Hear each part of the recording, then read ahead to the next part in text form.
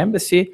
We are glad to welcome you for this new digital diplomacy series event, and I am glad to invite to the podium the Italian ambassador, His Excellency Claudio Bisogniero.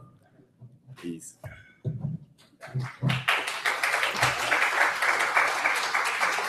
He's taking a picture to tweet.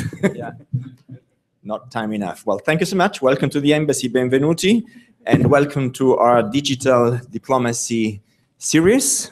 We've been nurturing this conversation on the role of technology and innovation on foreign policy for quite some time, as you know, many of you know, since actually 2012. That's when we began with our series here at the Italian Embassy, and I know that many of you have been part of this path, and many, I hope, will join us in the future. Today, we welcome Moisés Naím. He will guide us through the changing notion of power in the digital age, a truly historic transformation in the way we conduct our business, in the way society and the world act in international affairs. So much so that a few months ago, one of the biggest players in the digital age, Mark Zuckerberg, obviously the founder of Facebook, chose Dr. Naim's latest book, The End of Power, as his first pick to inaugurate his Year of Books challenge. And by the way, this is The End of Power in Italian, La fine del potere. This is the Italian translation. The book has been translated in 22 languages, I understand, and I would like to thank you for my own personal copy, once again, in Italian. The End of Power is a book that is having a big impact on all of us. Former President Bill Clinton said, and I quote him, "It will change the way you read the news, the way you think about politics, and the way you look at the world." And Arianna Huffington said, and I quote, "It is a compelling and original perspective on the surprising new ways power is acquired, used, and lost, and how these changes affect our daily lives." That's the end of quote from Arianna. Not many, however, are aware that Dr. Naim knows Italy quite well and speaks fluent Italian, by the way. He has collaborated with many Italian newspapers and Italian talents, and most recently, he has collaborated with researcher Andrea Stroppa, who is part of the team of the Italian Prime Minister. He's part of Prime Minister Matteo Renzi's Digital Champions Project, and a columnist with the Huffington Post. So grazie per essere con noi oggi. Thank you for being with us today. And another Italian speaker, I just learned, is with us today, because I would also like to thank Ali Weinberg of ABC News, who agreed to moderate our event today, who I just learned, as I said, is also an Italian speaker. And we all know that before joining ABC, where she's focusing on foreign policy, on national security issues, Ali Weinberg was at NBC, where she covered the presidential elections and the White House. So Dr. Naim, thank you so much for being with us. You have the floor, and thank you for your attention.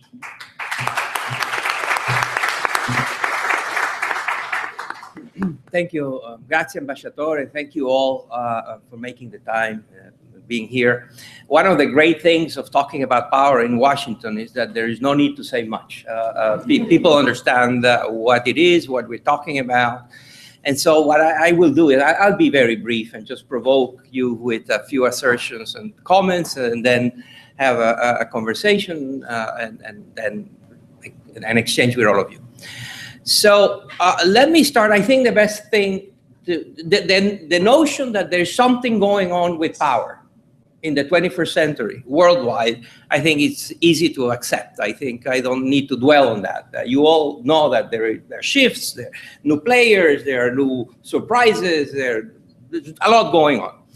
But what I argue in the book is that there is more than shifting power and more than new protagonists. What I argue is that there is a fundamental change, not in the definition of power, but in the way power is acquired, used, and lost. And I then define that as a decay of power. I think power is decay. And by that I mean that, yes, power may be shifting from A to B, but what B can do with that power is more constrained and limited than what A could do with it. I also always like to clarify that I don't mean that that huge power centers no longer exist. From Facebook to Google and JP Morgan to the Pentagon to the Vatican to Xi Jinping and the government of China and Vladimir Putin and Barack Obama and the ExxonMobil and, you know, you can go on the list. These are very important centers of power and they shape things. What I argue instead is that these centers of concentrated huge power are more constrained. In the range of options that they used to have are now narrower.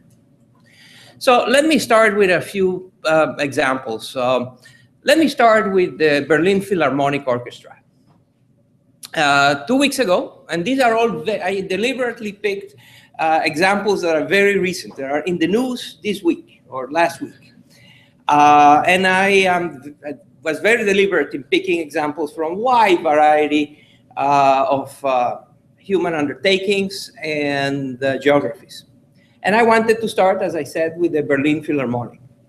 2 weeks ago, the 123 musicians of the Berlin Philharmonic that went to a secret location, handed their cell phones and tablets, and met to vote to pick the new conductor.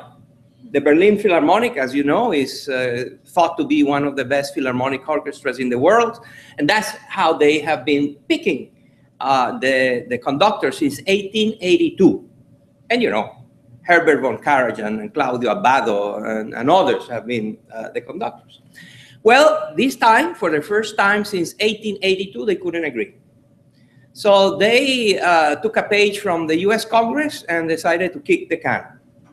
And their decision was to meet again next year to see if they can agree on who should be the next conductor of the Philharmonic Orchestra. At the same time that these news were breaking, something was happening in the world of soccer. And that I'm, of course, referring to the scandal with FIFA and Sepp Blatter and everything you have seen. Again, this is an organization that even a few years ago would have seemed untouchable, right? FIFA, you know, we all knew, and there were constant reports about corruptions and dysfunction and all kinds of opaque, money-centered deals, but no one had touched it.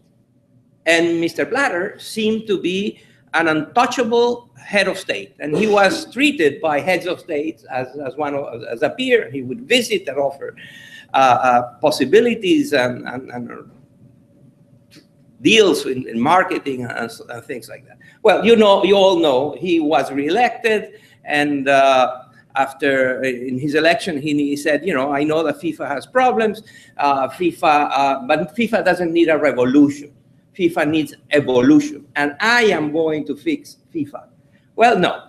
FIFA is going to be fixed, if at all, by American prosecutors that are going to send to jail a bunch of FIFA leaders in days ahead. And then 4 days later, he resigned. So from the Philharmonic, the Berlin Philharmonic, to the world of soccer, to the world of politics. In recent weeks, we have had now a month elections in the United Kingdom, in Spain, where regional elections, in Poland, presidency of the country, Mexico this weekend, very important regional, local elections, Turkey. In each one of these elections, the political map of the country was appended in very significant way. And by whom? By a player that did not exist or was not significant even a few months ago. Another example is Netflix. Recently, I think it was a very top television executive essentially recognized that Netflix had completely transformed the world of television. And you know exactly what it means. It means that in the past, the main power centers, the main players in the world of televisions were people that had a job titled programmers. They were the people that sat in front of a grid that had days, 7 days, and hours of the day. And they decided what you would watch at a given day, at a given hour. And these were very powerful people. And then now, the power is less, because now you and I and a lot of people increasingly, you're not watching a channel, you're not watching television at a given time, at a given channel. You watch whatever you want, probably in your mobile gadget, wherever you want. So the power of the programmer to decide what was going to be watched at what time has now shifted to you. And you know exactly what I mean, and it has to do with streaming. At any given time in the United States, 1/3 of the traffic of internet is streaming, either music or videos. That's a lot of traffic. And that means an important shift. Another recent, last week's news that I thought was reveals quite a bit, is that Fortune put out its very famous list of the largest companies in the United States, a famous Fortune 500. This is the 61st edition of the Fortune 500. And what was very interesting is that 57% of the companies in that list today were not in the list 10 years ago. So the level of turnover of companies that are the largest in the country is increasing, as is increasing the level of turnover of CEOs. It may not seem that way given all we know about CEO compensation and everything else, but job safety as a CEO is not going up, it's going down. It's very risky these days to be a CEO. You get fired more often than ever. And the statistics bear that out. The number of the CEOs of the 2,500 largest companies in the world has doubled in the last decade. The other very interesting turnover is with the wealthy.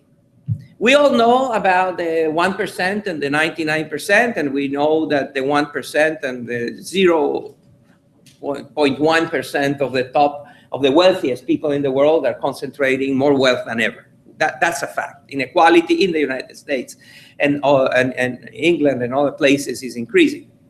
What is very interesting, however, is that if you look at the list in 1982, you would discover that 82% of the people in that list are no longer in the list. And so that's very interesting in terms of turnover. But another factor that is even more interesting is that those wealthy people that were in the list in 1982 would have invested their money and obtained just 4% return per year. They would still be in the list of the wealthiest people in the world.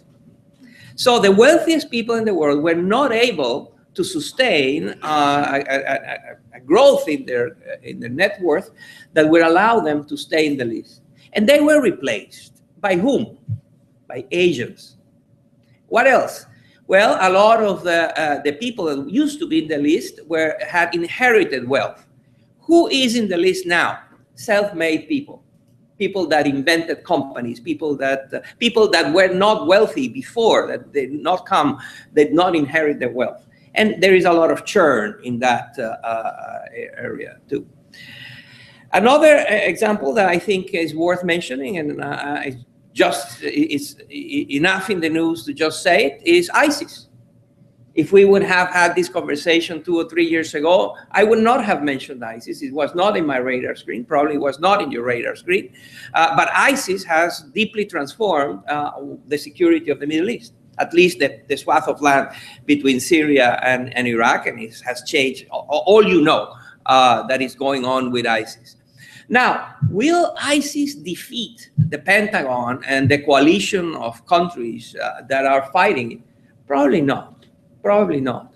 But is ISIS denying options to this very mighty, powerful, funded, high technology armed forces? Yes.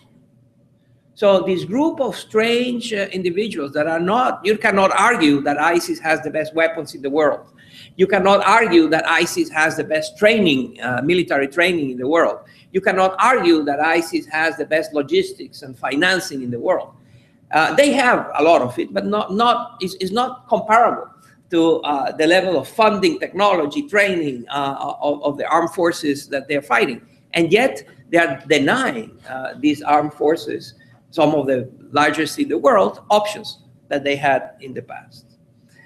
So, and I can go on. And the story in the book is one of micropowers, new, agile, that play with a different playbook, that have a different script, that use different strategies, are either dislodging from power what I call the mega players, or if not taking away all of their power, they're limiting and constraining what they can do with that power.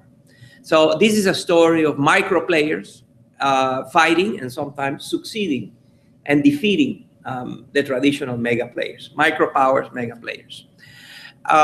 Why is this happening? There's a long list of reasons. The digital world is one, but not the most important one in my judgment. The digital world, technology and social media, the internet are tools. They're instruments. So I am not interested in the instruments. I am interested in the users. Tools need users. So what interests me and what I discuss and try to understand in the book is what are the motivations, what are the drivers, expectations, behaviors of these users? Why is it that people that have now been empowered by social media and Facebook and Google and YouTube and everything else we know, why is it that these newly empowered people are behaving in a certain way and not in another? I think, again, I would be foolish to deny the importance of the digital world and social media. All I'm saying is let's not lose sight of the fact that these are tools. And that what is interesting is not to center and understand the tools, is understanding instead the users of the tools and how and why they're using it in a certain way. So if it is not the internet, what is it that is driving this? And this, I'll finish with this. The central theme of the book is that in order to have power, you have to have a unique shield, and a barrier that protects you from the challenges of your rivals and the pushback of the objects of your power. If you're powerful, you exert power over an individual, a group of individuals, or a group of institutions. And you have something that allows you to do that. And there are others that want that. There are others that want your power, and they are constantly challenging you. And at the same time, the objects over whom you exert power push back. No one wants to be ordered what to do or dictated what to do. So the shields that give this power to the mega players or whoever has the power are now becoming less protective. They are more fragile, and they are easier to overwhelm, to circumvent, and to undermine.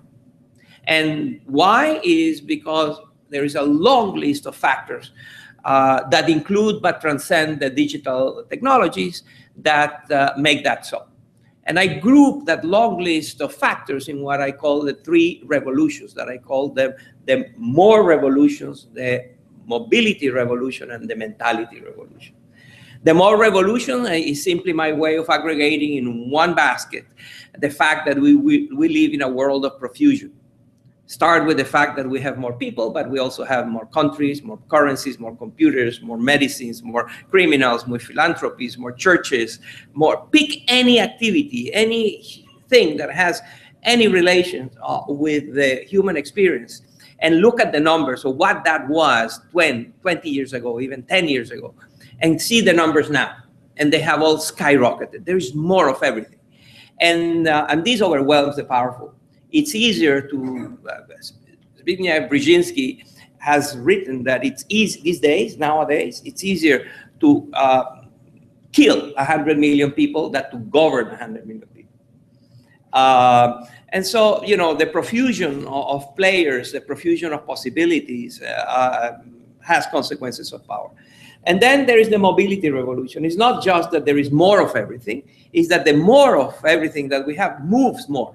Everything moves. Ideologies and criminal networks and political parties and religions and activists and international movements and of course money and people. Everything moves more. And power needs a captive audience. If you have power, you need the subjects of your power within a perimeter. And that perimeter is shifting and it's becoming more porous and people are moving more. So it's harder to exert power if you don't have a captive audience, if your audience can move more. Because that also means that new challengers from unpredictable, improbable places are coming.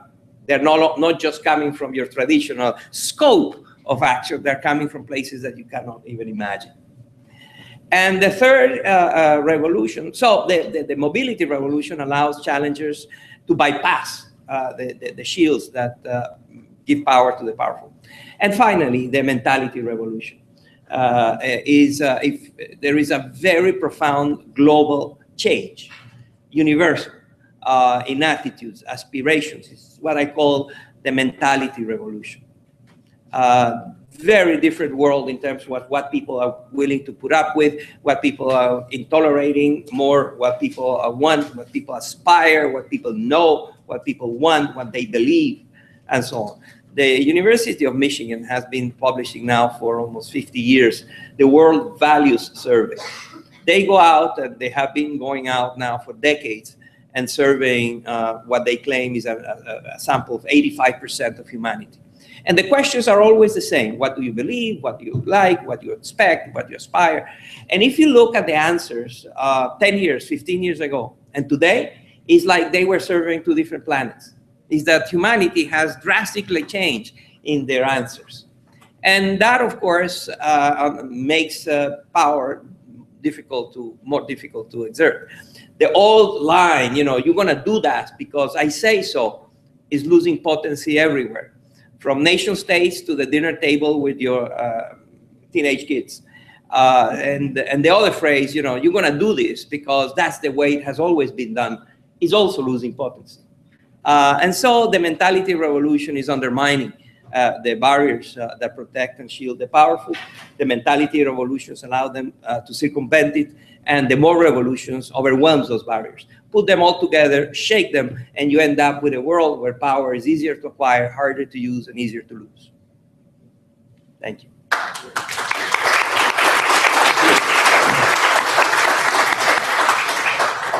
Talking about shaking, that sounds like a delicious, more mobility mentality cocktail. That sounds very tasty. I want to thank everybody for coming out here today. I also want to thank our audiences that are watching live on YouTube and Google+. I want to remind everybody here, as this is digital diplomacy, feel free to use your tools of digital diplomacy. Feel free to be tweeting, posting. The password here, if you're not already online, the Wi-Fi password is Digital Italy, one word, all lowercase. And of course, as you can see, you can tweet at us while the discussion is going on, and please use the hashtag digital diplomacy. And so with that, as the ambassador mentioned, I'm going to start the conversation with a couple questions to Moises, and then we'll open it up to questions very, very briefly, very quickly.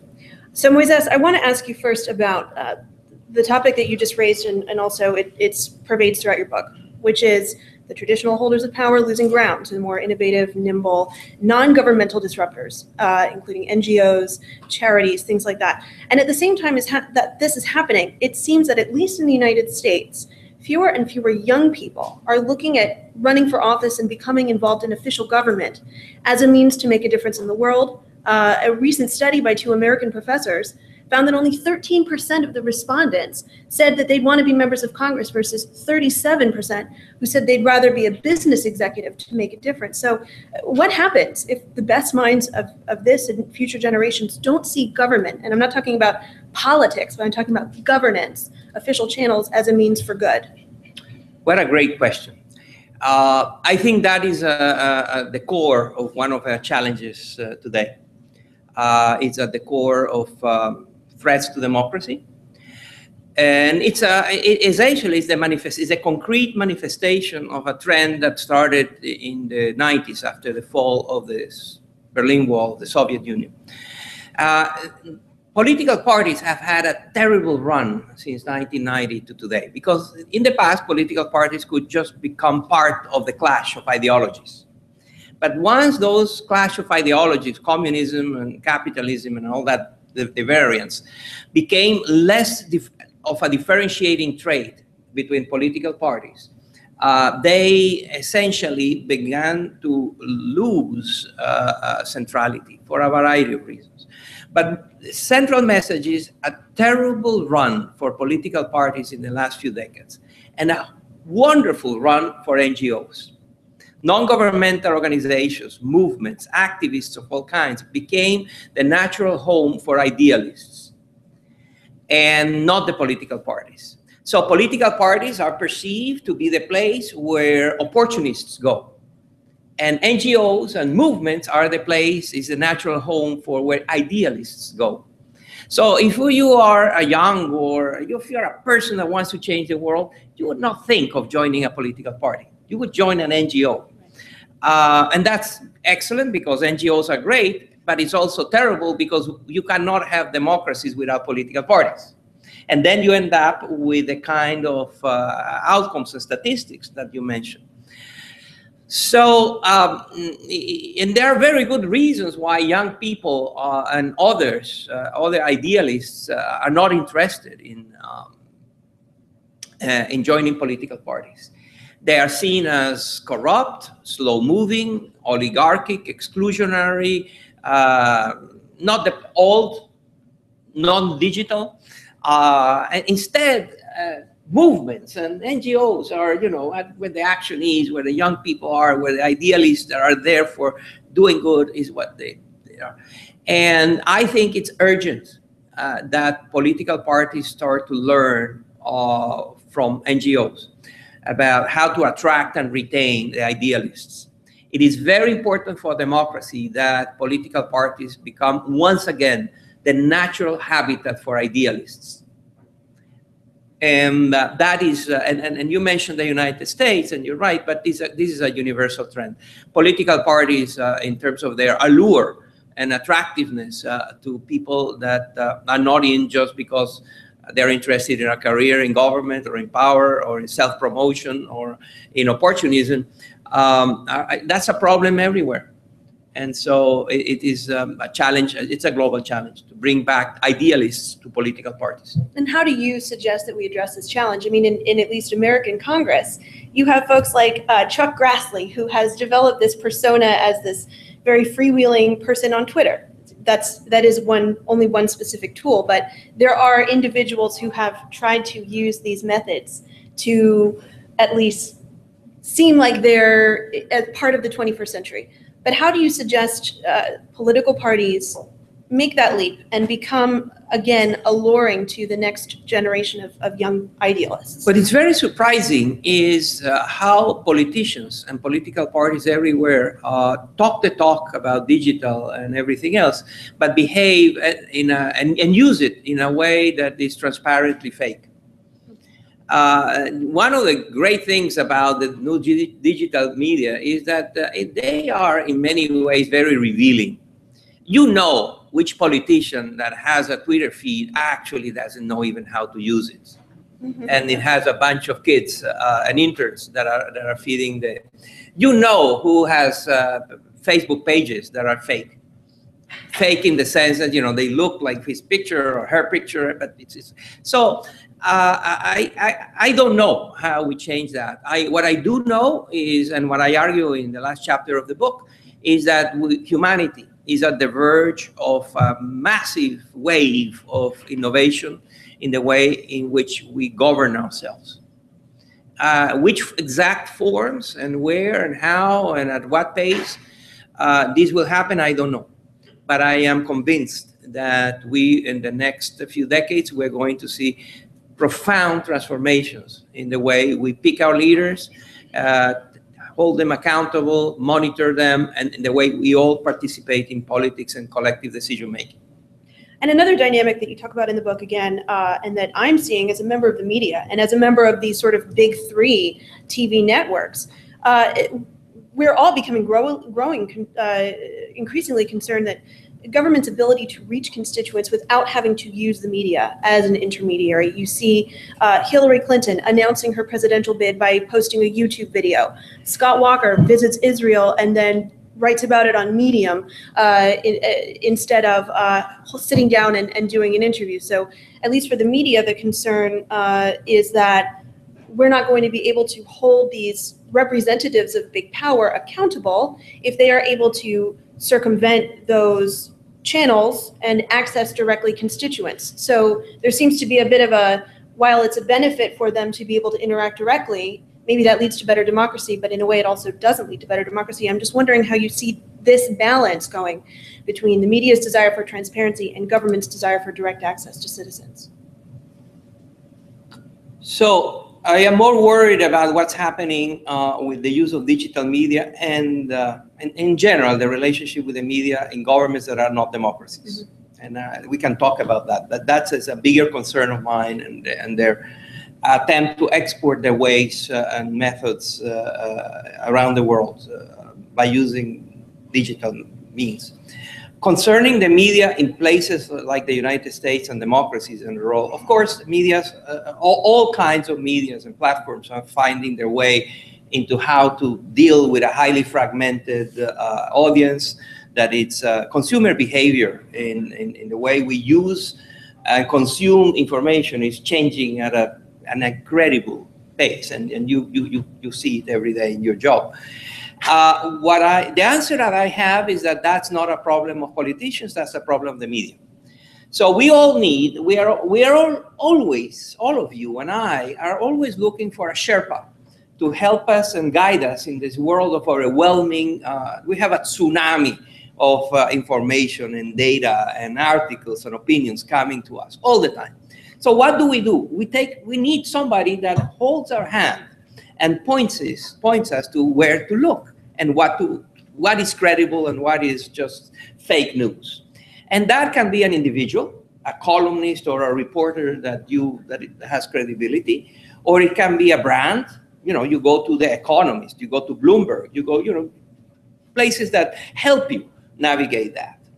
And they have now, these places have to compete with politicians and government officials that decide to have their own platform. Well, but you can still do a lot for me. If Scott Walker goes to Israel and gives a speech, let him use his own platform to do that. What I want from you is not to regurgitate what he said. I want you to tell me how to think about that. I want you to tell me what's the backstory on that speech. I want you to tell me what is happening that he's not telling me. So there is a role for people like you and media to help me understand what those that are manipulating or using digital media are not telling me.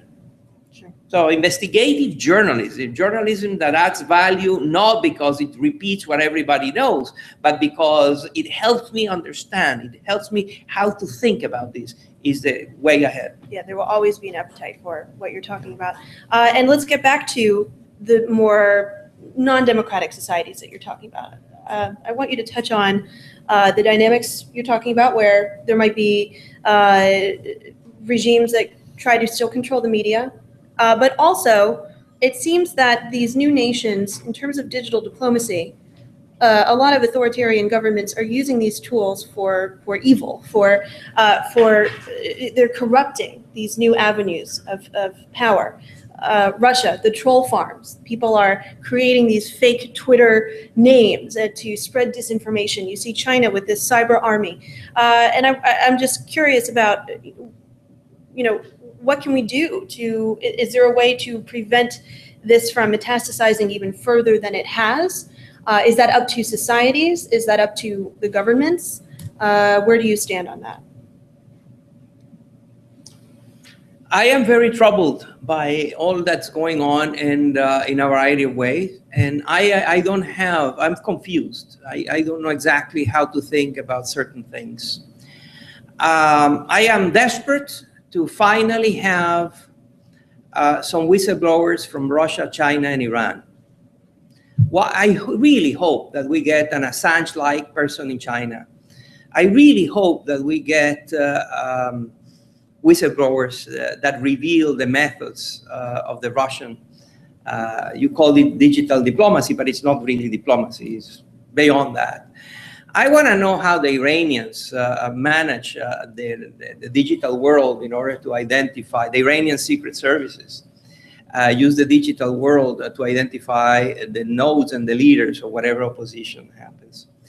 So there is 9/11 made a household concept, the notion of asymmetric war, right? Everybody, before that, who knew what asymmetric war was?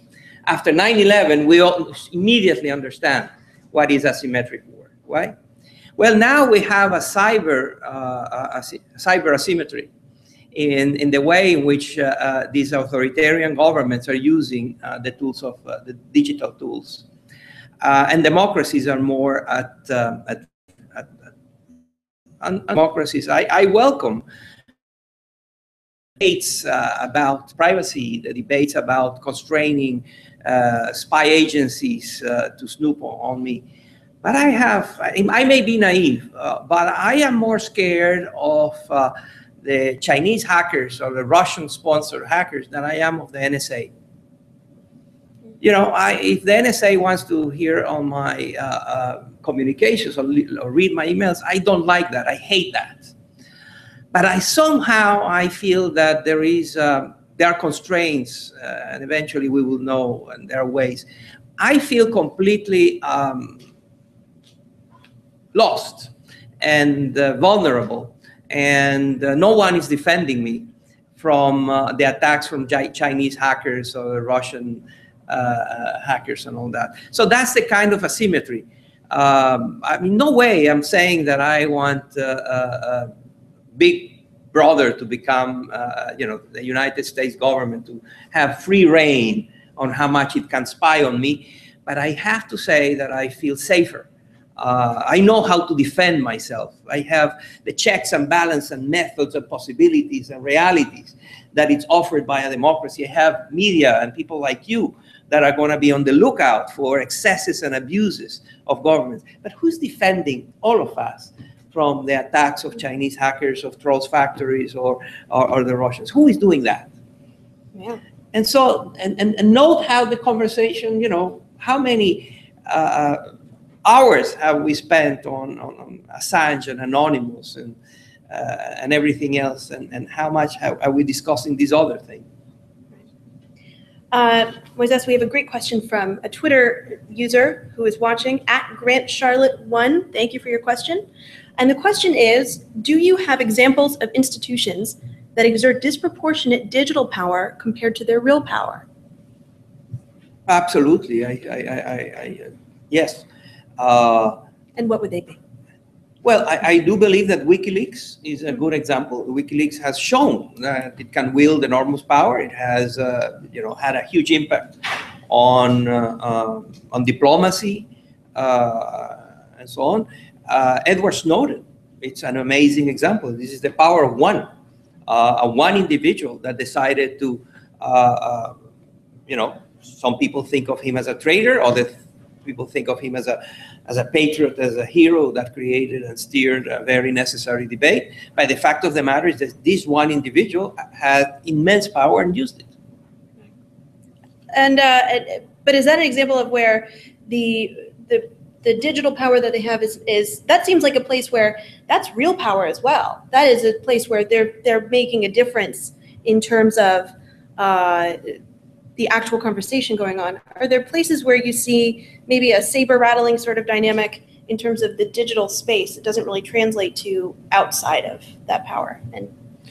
Well, that's the difference between potential and actual power, right? And that's always very, very hard to assess, because how do you measure it? Of course. I have one more question before we turn it over to the audience's question, but I want to kind of bring it out to 1,000 feet and ask, do you think the circumstances that you describe in your book about the decay of traditional avenues of power, is that a permanent dynamic? Do you think the pendulum's going to swing in the other way, and where do you see that going? I do believe it's a deeply rooted, permanent trend that will have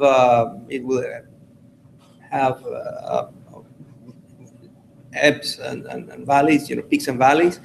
But if you think about the drivers that I discussed, the three revolutions, think about what is inside the three revolutions. What are the variables? Well, a lot of them are quite permanent. Demography, the international distribution of wealth, the spread of technology, the access of technology to individuals. Very often people say that, the internet can also be equated, for example, to the appearance of the telegraph. The difference, of course, is that the telegraph was essentially used by institutions in very concrete geographies. The internet and social media are universal, are used by everyone, is an individual tool. Whereas the telegraph was. So that tells you a little bit about how deeply, how widespread and deeply entrenched is this. I believe that a lot of what I described in the book is universal, both in geographies and in activities. I think you can find it in the church and in the world of war, in the world of business, in the world of culture, in the world of sports, in the world of art, of science, wherever you look, where there are humans interacting, and power is a currency, you will find that the trends that I describe in the book obtain. Fascinating. Okay, let's open it up to questions. If you have a question, please remember to identify yourself and if pertainable, your affiliation. Also, please phrase your comments in the form of a question. We do want to fit in as many questions as possible. The lady with the mic. Thank you. Anne Lalina, the Lalina Group. Would you please elaborate on your earlier statement? ISIL, Daesh is denying armed forces options. It seems to me that it's armed forces that are choosing not to do certain things, but I'd really like your elaboration. Yeah, that's an excellent point. And you gave the answer. Armed forces that decide not to do certain things. Why? Because they're constrained. If you talk to I had the privilege of spending several hours with the Joint Chiefs of Staff. The chairman invited me to discuss the book, and I can talk about that because he then went on television and said that we had this conversation, and there was nothing confidential about it. But what's very clear is that this was a very interesting meeting for me because these were the most powerful military officers in the world. They command the most weapons, technology, resources, money, and they recognized and accepted that there were things that they could do and couldn't do. And it sounds like a play with words, but there are options they could do. They have the technology, they have the power, but there are the constraints, the domestic constraints in politics, the international. There are new international standards. The armed forces in the Second World War could do things like nuke a city. That now will be much harder and much more limited. So there are important constraints in what are the armed forces of democracies can do. The armed forces of the United States, for example, I don't think could ever have done what the Russian armed forces did in Chechnya and in Grozny. And if you look at the story about that, or imagine the United States. Imagine that there is a war with Mexico, and an NGO invades Mexico, or takes a chunk of Mexico, an NGO. That is, these are called the Mexican Patriots, but in fact are members of the armed forces of the United States. That is what Russia did in Ukraine. They said the little green man, they said they were just activists, they were patriots, they were Russian-speaking Ukrainian nationalists that essentially took over Crimea and are now destabilizing eastern Ukraine. Well, Russia can do that.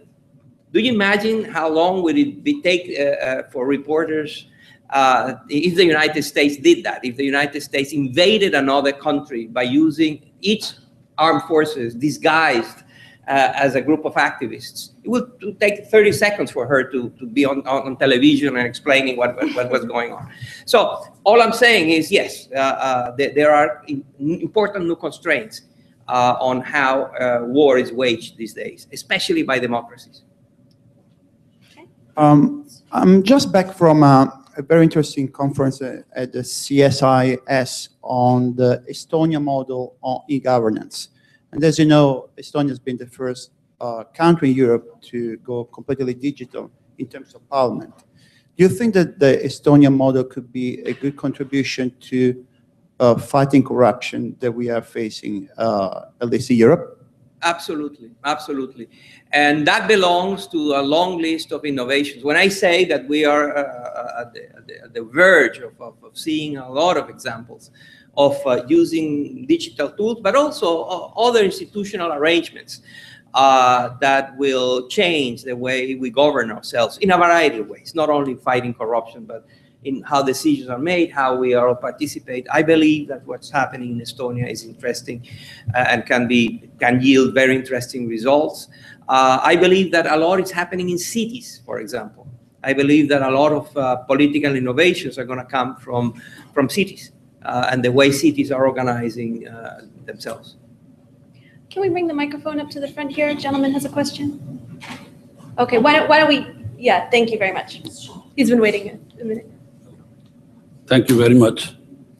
First of all, I'd like to congratulate you for an excellent discourse in your lecture, as well as your book, The End of Power, and your excellent questions that you asked. I believe if I write a book now, I'm going to title it Beginning of Power in the Digital Age. Because this, as you know, those of us who remember during Vietnam, the information and the enemies was being tracked by cameras in the neck of pigeons on the other side of the mountains. We don't need that anymore because we have new technology that can, through satellite system, that can track every movement of everything in a matter of seconds. The power, as you very well mentioned, in the old age was totally different, and it is now changed into a different way. Elections are won on, elections are lost in the digital age by the power of texting. For example, that gives me the example of the Philippines. The Iron Man of the Philippines, President Estrada, lost that because the Filipino public or people at the time, through texting, really created an atmosphere where he had to resign. Power of electronics. Sir, can I ask you, is there a question? If we can get to the question, so Sure. we can fit in enough people. I just meant to say that the new digital age provides us challenges, as you very well mentioned, but it gives us also an opportunity that we need to utilize. You brought in the NGOs. One of the NGOs during just a few days ago, during the G7 summit, beamed by digital way on the highest mountain of Germany. Sir, I'm so sorry. I think we're going to have to move on unless there is a question at the end of. Sure. The question is really, how do we deal in the new digital age, those challenges that are presented, and how can continue to keep the power even in the new digital age? Thank you very much indeed. Thanks for your comments. One of the realities that we all know is that what you call the digital age surprises us every day. There's something new, unexpected, different, transformational, disruptive that just pops up that creates a new reality. A lot of them, as you said, are welcome and wonderful, and others are not that much. I think this is the right place to mention an Italian thinker, Antonio Gramsci. He was writing a long time ago, but he said a phrase that said, "The old is dying, the new is yet to be born, in this chiaroscuro, in this transition, monsters are bred.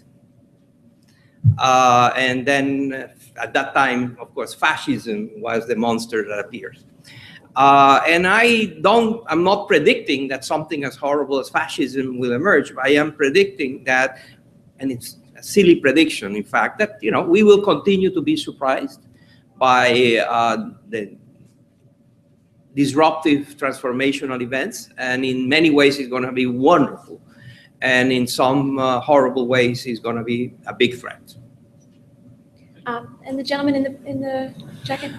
Yes, Jeff Hahn, I'm from RCR Wireless. I just had a question in regards to, the decay of power and democratization. Do you feel that attempts at greater democratization have in fact accelerated the decay of power?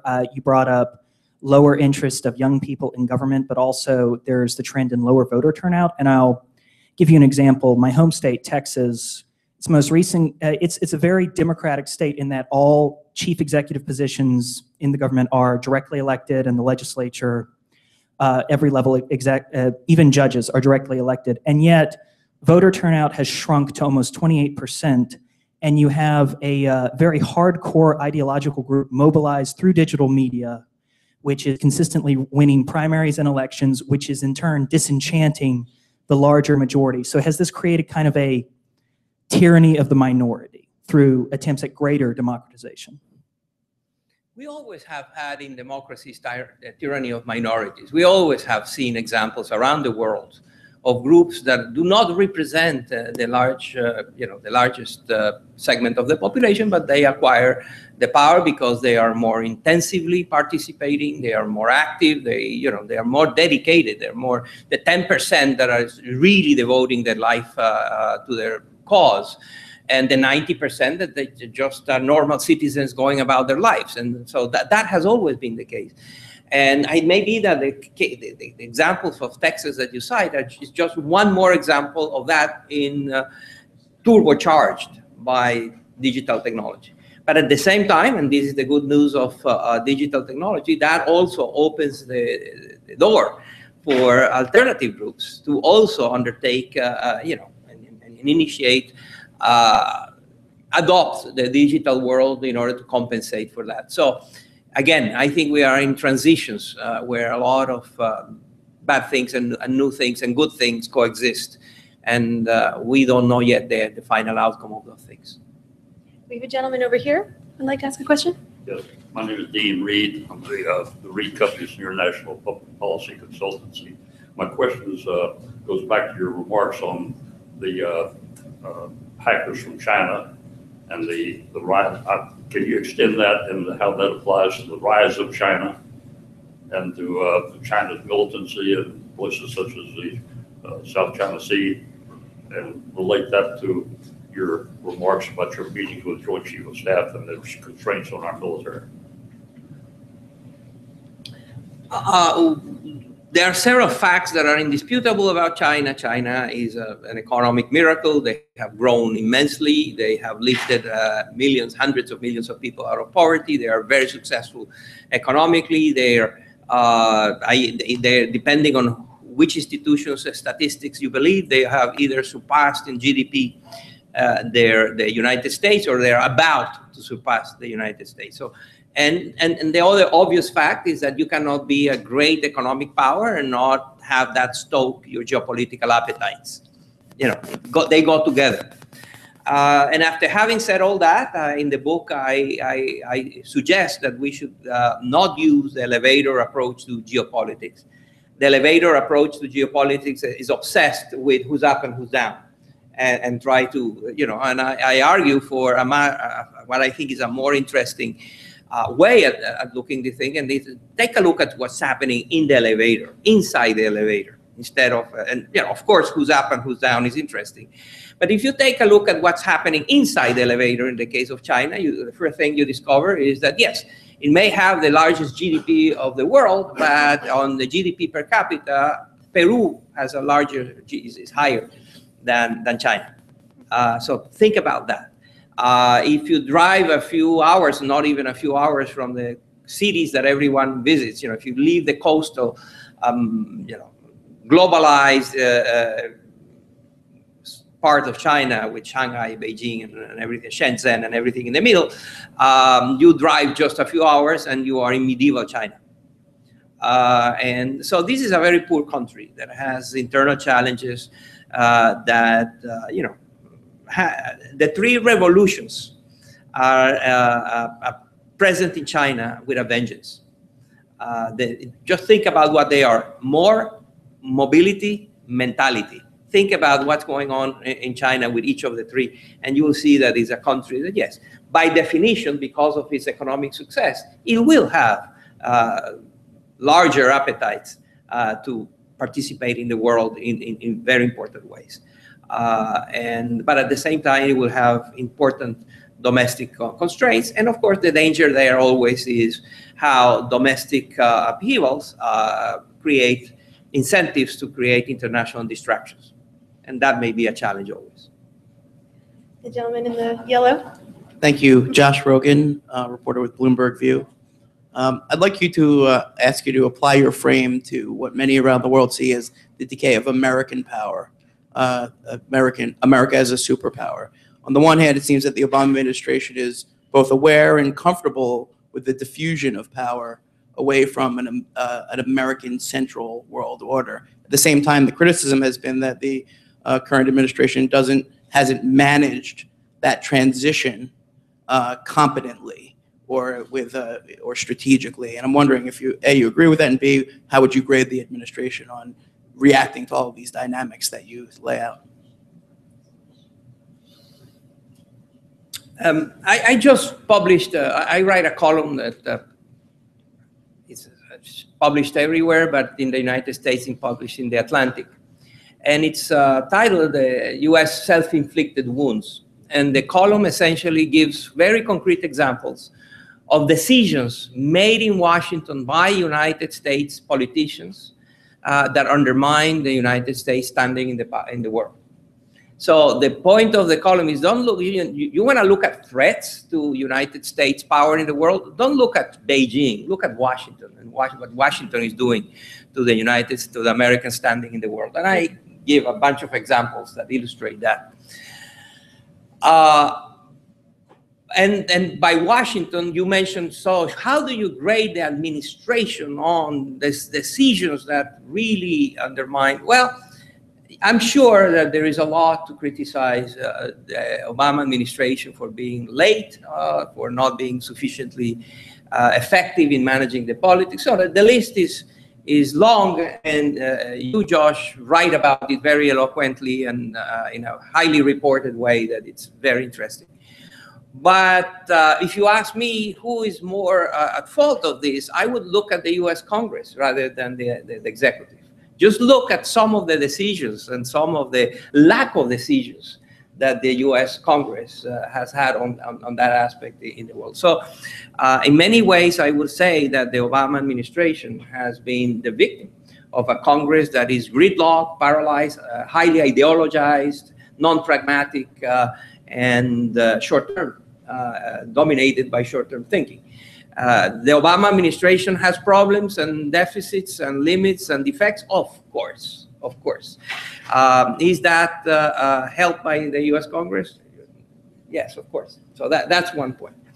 Then the second point is America's standing in the world. America's decline. In international politics, what matters is not your power. What matters is relative power. So yes, the United States now may be more constrained and undermined from inside, and a lot of self-inflicted wounds. But think about the rivals. And so the power, according to the book, everyone has a decline in its power. So the United States power and standing in the world may be more constrained, but if what I say in the book is correct, everyone else is. So whenever you think of geopolitics, don't think about absolute power compared to the past. Think about relative power compared to the present and what's happening to your rivals. I believe there's a lady. There we go. Selma Kinesi from K Street Magazine. I was wondering, how did you become interested in... If you could hold the mic a little closer. Sure. I'm Selma Kanisi from Case. Cannot hear. Selma Kanisi from K Street Magazine. I was wondering, how did you become interested in analyzing democracies and authoritarian regimes? Did it have anything to do with where you were born? The last part was? Did it have anything to do with where you were born? It obviously had, we all write about things on which we have experience. And I write about this in the introduction to the book. Just for the audience's understanding, you were born in Venezuela, is that? No, I was born in Libya, but I left Libya when I was 3 years old and never been back. So I am a Venezuelan. I grew up and I am essentially a Venezuelan.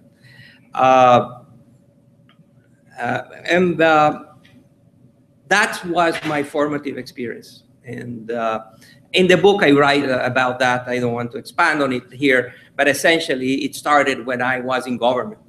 I was perceived to be a very powerful economic minister that could get things done. And people would come and visit me in my very, very large office. And they would ask me to do things that I felt were right, they were sensible, intelligent, things that the country needed done. And I would just say, don't worry, we'll get it done. And then I would discover that I didn't have the budget, I didn't have the people, I didn't have the institutional capacities, I had an opposition that wouldn't let me do anything. And I couldn't do it, even though I thought it was necessary and desirable. And I chalked it down to the fact that I was not a politician. I had arrived there essentially because I was a technocrat. And so I was 36 years old. I was young, inexperienced, and not political. And so I thought, well, it's just my incompetence. But then I started talking to my colleagues in the cabinet who also were, were older than I and far more experienced in politics. And I discovered that they too felt that the perceived power was much bigger than what they actually could get done. And then I decided that that had to do with Venezuela, that had a very incompetent and very fragile public sector. From being a minister, I came to Washington to the board of the World Bank.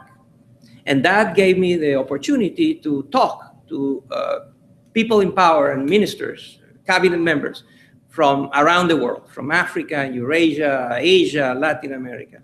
And we will tell them, as you would do at the World Bank, you should reform this and do that, 1, 2, 3, and you will give them a long list of things they needed to get done that were obvious and rational and natural and desirable and tested.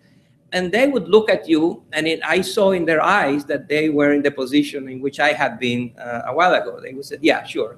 Easy for you to say, go do it. And there I had the hunch that these limits on what the powerful can do was a more universal thing. And then I became the editor of Foreign Policy magazine. And I did that for 14 years. And that also gave me a very privileged, very unique perch from which to trace what was happening to power on a global basis. We have a question from @EricaRogers. Thank you for watching and for submitting your question. With the decline of youth's interest in politics, what do you recommend we do to activate young people to improve and get involved? Young people are actively involved. Young people are more energized, participatory, they're participating, they're active, they are worried, they are greener than ever. This generation is far more greener, far more active and committed to matters of preserving the environment and global change and all that. So our problem is not that the youth are not active and are not engaged. They are just not engaged in politics as usual. They're not engaged in political parties, in the traditional political parties. So what needs to happen is that new avenues, new channels, new institutions, new innovations in politics can take the energy of these people and channel it towards governing. Right. I think we have time for 2 more questions, and we have the gentleman over here with the mic. Franco Impala from the Italian Embassy. Since you are so familiar with the Italian thinkers, what do you think Machiavelli would advise to modern leaders in order to keep their power?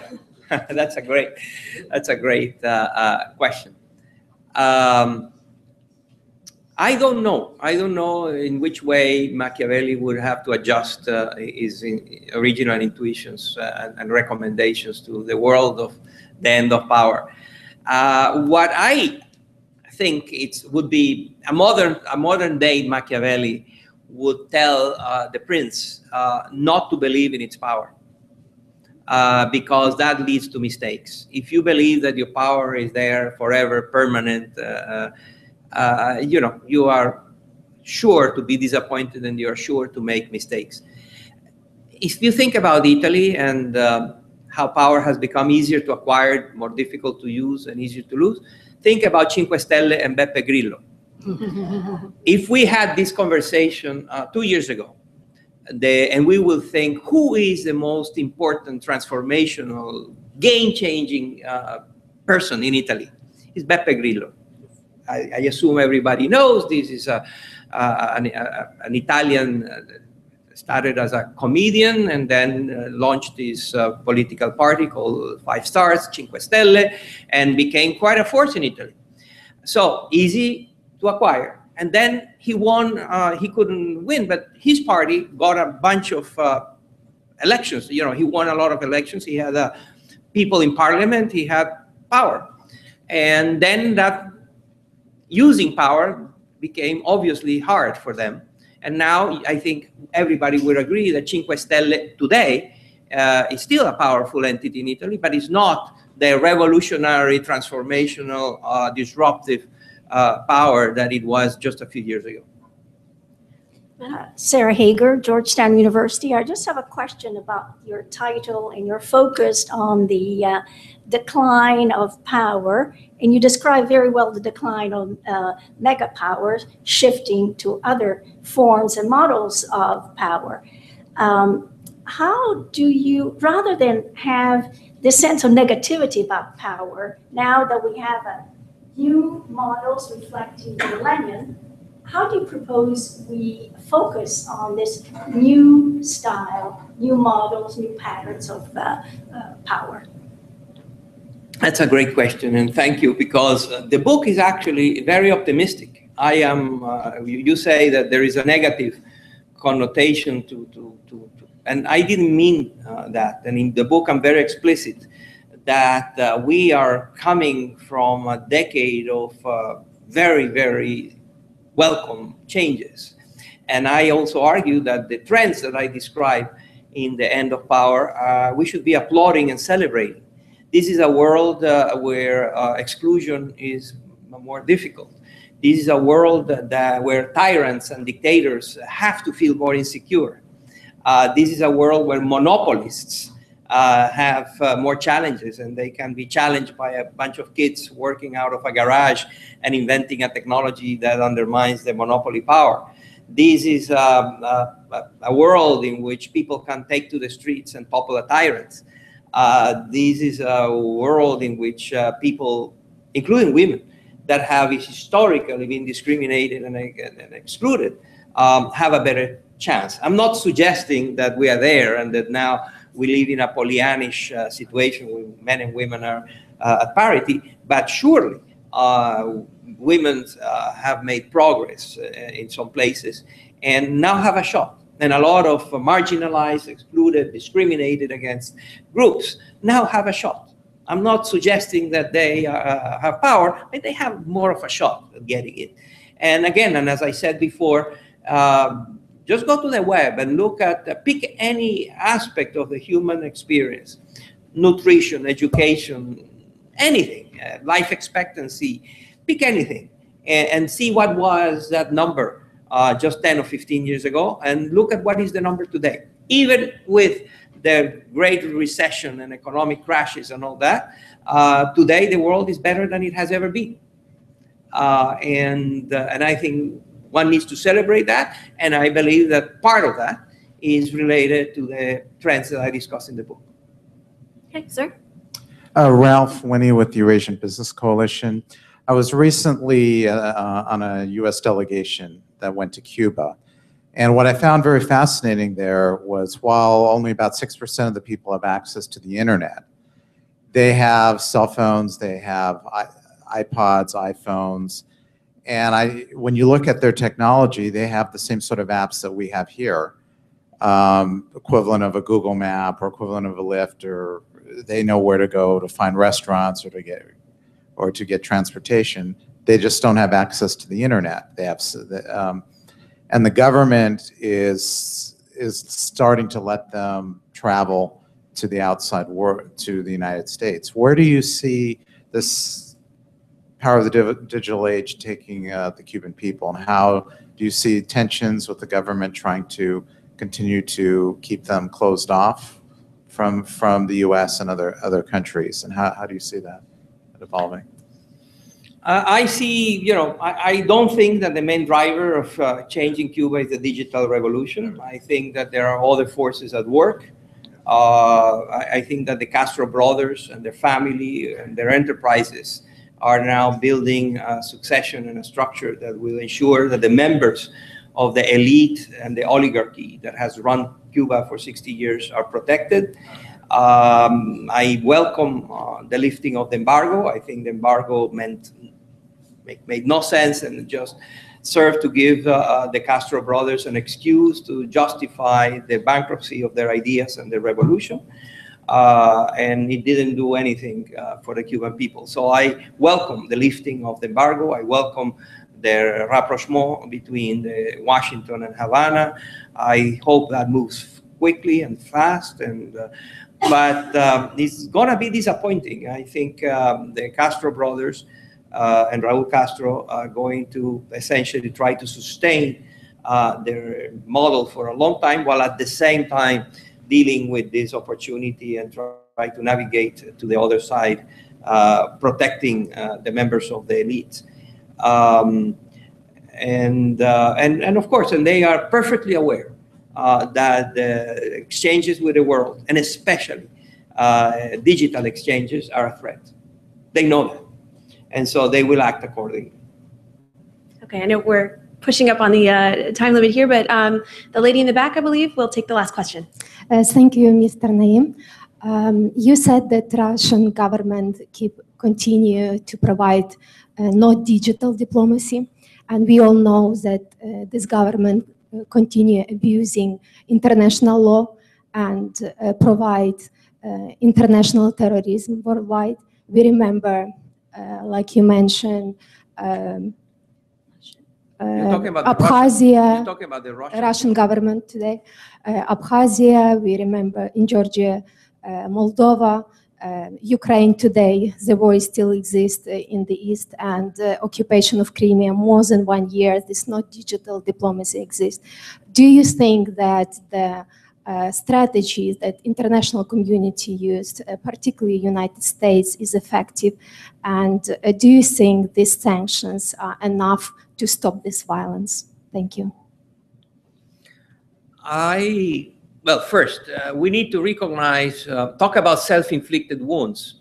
Vladimir Putin hated and hates NATO.